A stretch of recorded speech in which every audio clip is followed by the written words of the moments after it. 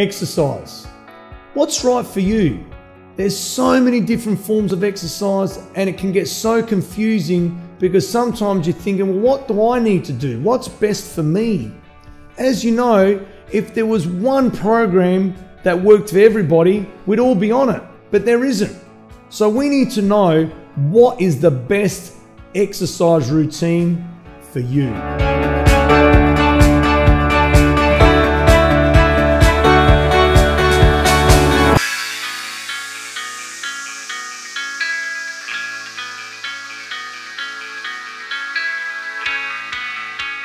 Exercise. What's best for you? As in all the years that I've been a trainer, I get this question asked so many times. Should I do cardio? Should I do weights? Should I play a sport? What's the best thing, Tony? What should I be doing? Well, there's one really important factor here that'll help you get what you want out of exercise, and that is this. The exercise you do is the one that works. So if you're not exercising, then you're not going to get the results that you want. As far as the right exercise for you, I usually say to people, do something you absolutely love to do, not something that you think you have to do. You know, when people are forced to do weights when they don't like doing weights, if people are forced to go for a run when they don't like to run. Now, I'm not saying that you're not going to enjoy it later on down the track. When you first start exercising, of course your body's going to be sore and you're going to feel, you know, a bit tired and it's going to be difficult. Everybody experiences that. Even the most experienced people that have exercised, Olympic athletes for that matter, they all experience that first time that they ever exercise and that delayed onset of muscle soreness where you wake up, you know, the day after and 2 days later and you're in absolute agony and you can't move anything and you think you're going to die. Well, that's only temporary. That's only temporary. But if you can push through that bit of pain, that's just your body waking up saying, wow, we're actually doing something now. And it's so important to do something that you know you're going to be doing on a consistent basis and a regular basis, and make sure you're not doing anything that's going to bore you or that down the track you're going to get bored with. So when people ask me, what's the best exercise and what should I do? That answer really relies on you because we're all different. That's like saying, what's the best car to drive? What's the best food item to eat? What's the best movie to watch? We've all got different preferences and we all are different.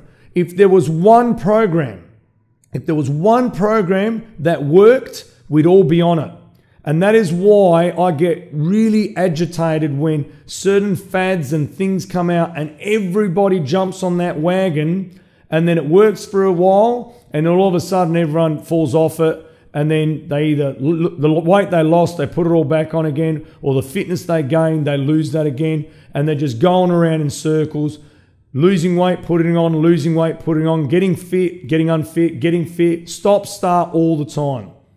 So it's so important you find an activity or an exercise routine or plan that you really enjoy. Really enjoy. Now for me, I love doing weights and I love running.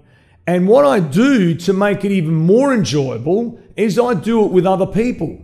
So that way I'm accountable to someone else. I'm accountable to my running buddies, to my running coach and family and friends that I do these activities with. The weights I tend to do on my own, although sometimes I might train with one of our Better Than Ever trainers or another client or something just to spice it up a little bit. And as well as training them, it's important that sometimes I get some training. So you're 90% more successful if you exercise with someone else.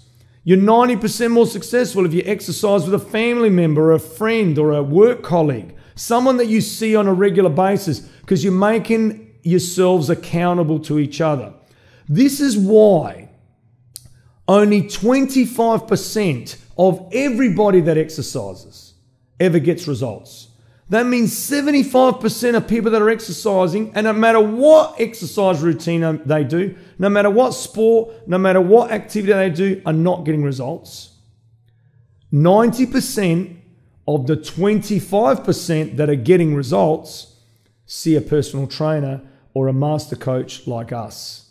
And if you want to ensure that you get the results that you want, whether it be weight loss, whether it be an improving fitness, whether it improve mobility or health, whatever it is, if you can see a personal trainer or a master coach, your probability of getting results is a lot greater. Why? Because we are that vehicle that can help you achieve it as quickly as possible. It's like me saying to you, I'm going to throw you in a car that you've never driven before on either left-hand drive or right-hand drive, depending on which side of the car you normally sit on and you drive on.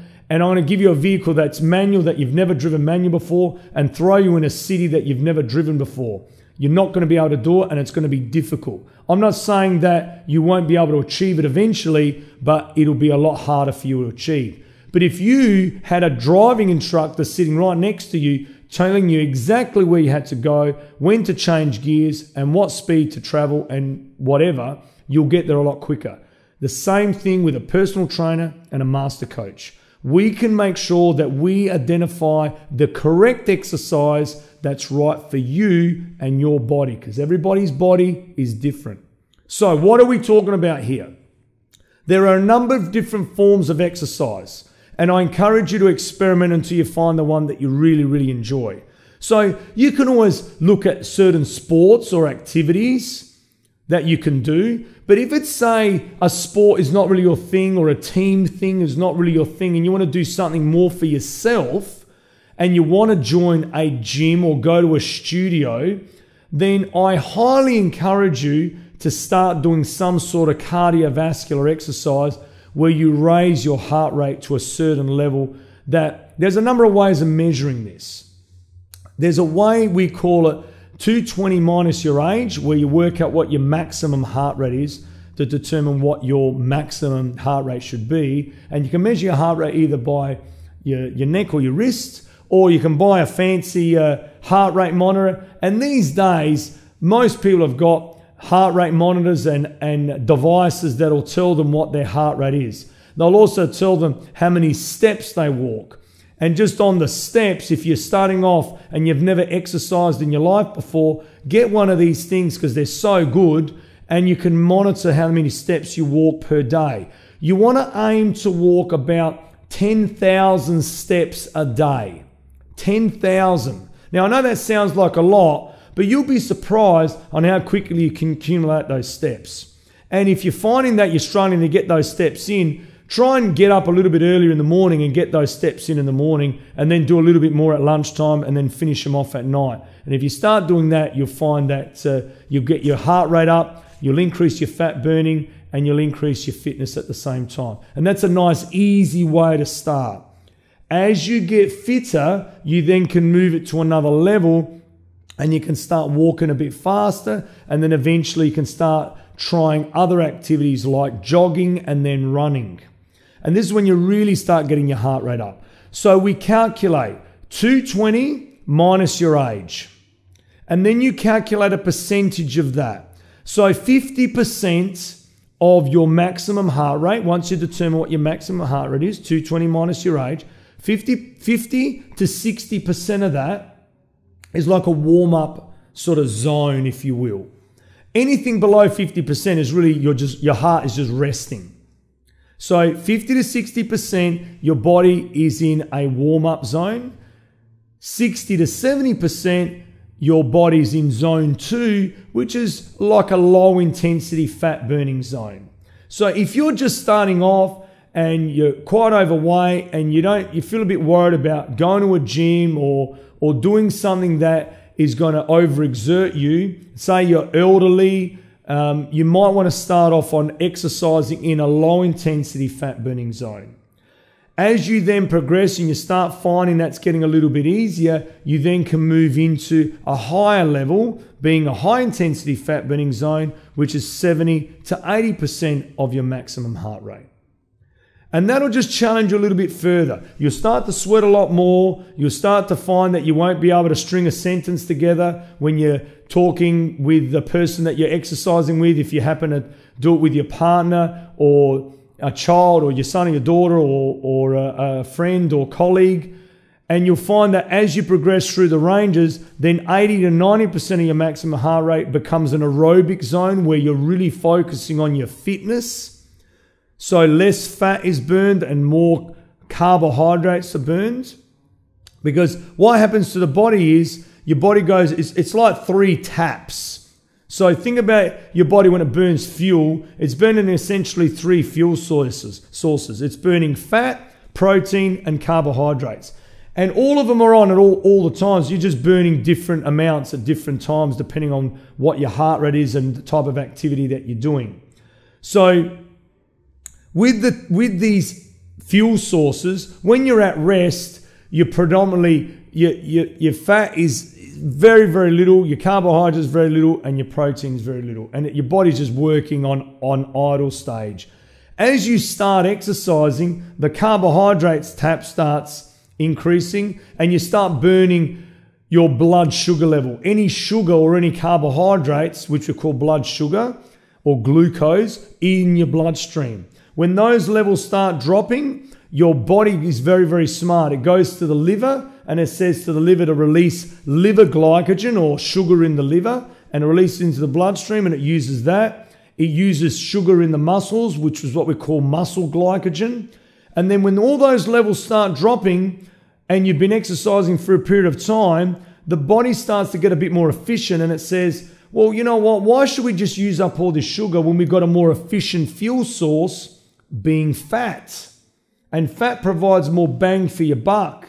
It provides 37 kilojoules of energy instead of 4. So why won't you use a more efficient fuel source? So what the body does is it opens up the fat cell, fat seeps out into the bloodstream in the form of what we call free fatty acids, and it travels through the bloodstream to the working muscle, and that'll help you burn more fat. And the muscle uptakes that fat and burn more fat. So that's what happens at a lower intensity, and then as you progress through, as you burn more calories, and as your body starts to burn more fat. There gets to a point where it can't burn as much fat anymore because now the intensity of the workout is a lot greater, so your body starts to burn a lot more carbohydrates. And so when you're working at a high intensity level, when you get to that level 80 to 90% of your maximum, and then 90 to 100% of your maximum, you're pretty much working what we call your ATP system, your adenotriphosphate system, which is just flat out, and your PC system, which is phosphocreatine system, which is where your body's just burning high energy fuel, those fuels, and it only lasts about 10 seconds. So that's another form of exercise, high intensity training. It's very, very popular at the moment, gets the heart rate up, and it strengthens the heart.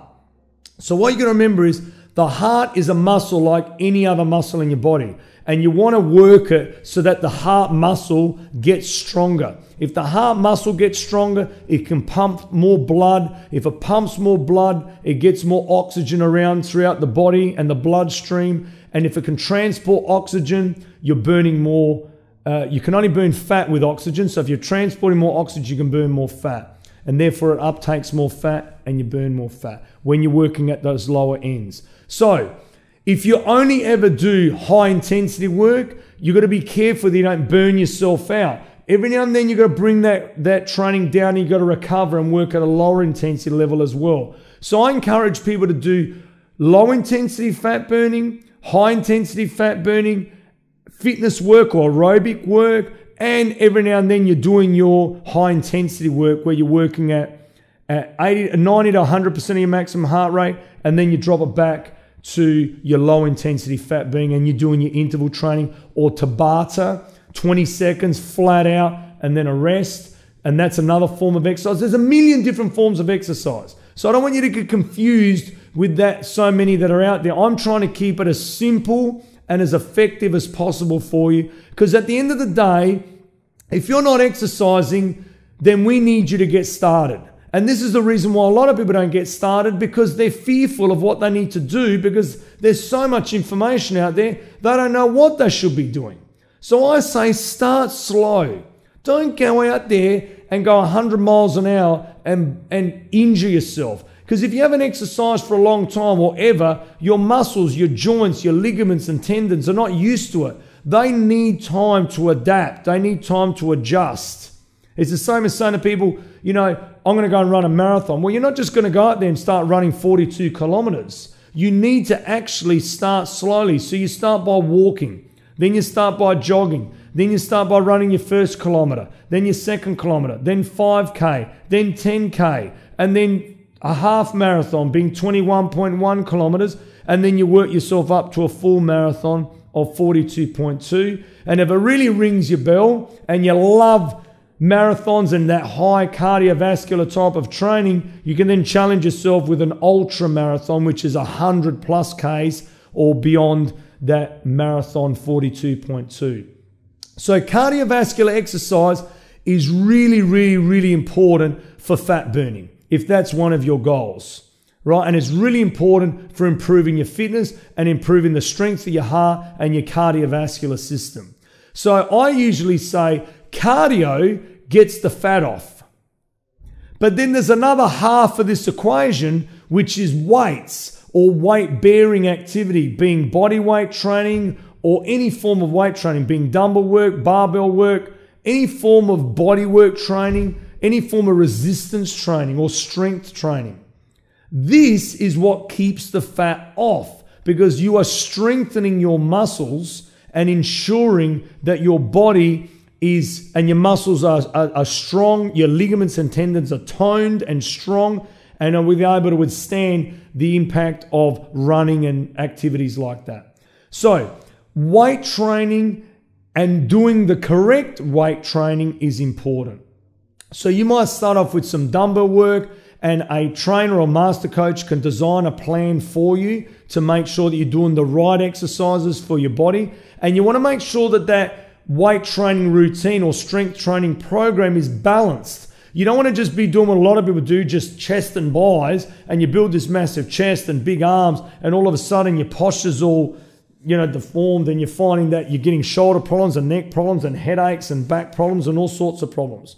We want to make sure that it's balanced. So that way, if you work in the front, the muscles in the front of your body, being your chest and your abs, you're also working the muscles in the back of your body, being your back, upper back and lower back muscles. Same with your legs. You want to make sure you're working your quads and your hamstrings. You want to make sure your workout is balanced. So your weight training program is balanced. So if you're not sure what you need to be doing there, you need to reach out to us or to someone to help you design the right plan for you. And believe me, if you're beyond the age of 40, there's highly probable that you're going to have an injury or a niggle or something. And if you've got an activity that, or at work, a type of job that is very sedentary, like you're sitting at a desk all the time, you're going to find that you're going to have lots of neck pain, back pain, lower back pain, tight quads, tight hamstrings. We need to loosen you up and increase your mobility. As you get older, the muscles get tighter, the muscles get shorter. Your body's not as flexible and elastic as it used to be when you were younger. So the appropriate program, you don't want to do anything that's too ballistic. You want to do active range of motion stretching rather than static stretching. You want to be doing activities that increase the length of your muscle, that improve your flexibility, that allow you to feel free and mobile. So as well as improving your mobility, there's weight-bearing activities and training activities and strength training activities that will help improve the strength of vital muscles like your lower back muscles, like your core muscles, and all those abdominal muscles that you need in order to do the daily tasks that you need to do. So functional exercise are really important because they're exercises that allow you, that relate to day-to-day activities. So picking things up, pushing things overhead, they're all important. So dumbbell work, barbell work, kettlebell work, any body weight training work like push-ups and sit-ups and all those sort of things are really, really important. So focus on those activities first and then move to machines and cables and bands and all sorts of other fancy stuff later on. Stick to the basics. That is something that I enforce all the time. Keep it simple, the KISS principle. Keep it simple, stupid. People make up so many exercises because they're trying, and I see so many trainers doing these ridiculous exercises that half the time the client doesn't really need to do. The muscle only really works a few ways. A hinge joint being, the elbow joint only works this way. You can vary the exercise as much as you want for variety, but at the end of the day, keep it simple. And when you're starting off, you don't need to do anything fancy. You want to do something that, one, like we said, you enjoy, and two, that you can actually do. If the activity is too difficult for your body and you risk injuring yourself, then you're not going to keep doing it, and then you quit, and then you put all that weight back on, you get unfit and unhealthy, and you're back to square one. We don't want that for you. We want to make sure that what you're doing is sustainable, that you can do it for the rest of your life, no matter how old you are. I know myself, I'm 48 years old. I can't lift the amount of weights that I used to lift when I was younger. I can't run at the speed that I was running when I was younger. But they're activities that I enjoy, and it doesn't mean that I've got to stop doing them. It just means that I've got to be mindful of how I do them. It might mean that I could give myself more rest. So we do advocate that you train at least 4 to 5, sometimes 6 times a week, but you've got to listen to your body. You've got to make sure that you're doing an exercise plan that you can sustain, that you know that you can do on a daily basis or every second day. So organizing your day, one of the things that I encourage our Better Than Ever family members to do is do, say, weight training on one day, alternate day, and then the opposite day do some form of cardio. If you've got the time, 6 days a week. So for example, you might do weights Monday, Wednesday, Friday, and you might do your cardio on Tuesday, Thursday, and Saturday, and then you have Sunday off. Now that can vary. Like, sure, there's people that, they're busy on a Wednesday night and they can't do that, so they break up their routine and they do it Monday, Tuesday, Thursday, Friday, and then they have Saturday, Sunday off. That's fine too if you can only train 4 days a week.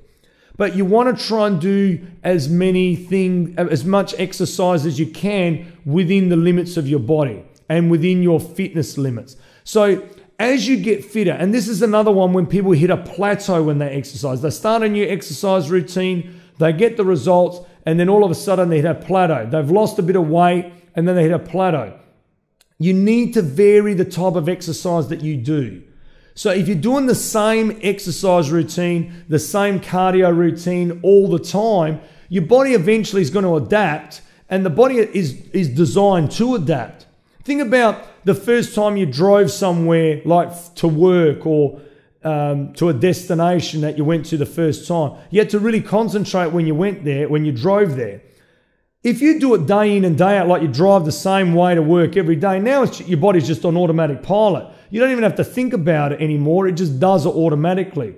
Well, that's the same with exercise. When you're exercising, if you're doing an activity, the same exercise, the same weight, same repetitions all the time, your body's going to adapt. And eventually you're not going to get the results anymore. So you need to change it up. You need to either increase the weight and make it more challenging. You either need to increase the repetitions to make it more challenging, or you need to do both. Or you need to increase the number of sets that you do, or decrease your rest time. There's so many ways. Or superset, where you're doing 2 exercises back to back without a rest, like a circuit program.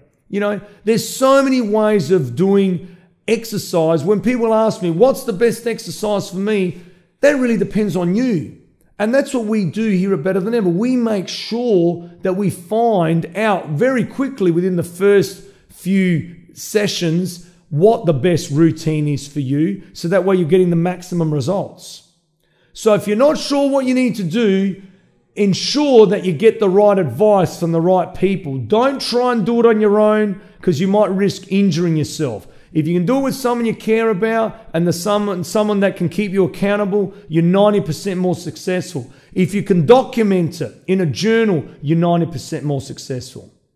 Find the activity that you love and do that every day if you can, and I guarantee you'll get the results you want to get. Follow that up with your eating plan. You're 80% more successful with what you eat, and you're 20% with the exercise. You put the two together, game over. Results start here. Everyone deserves to be better than ever.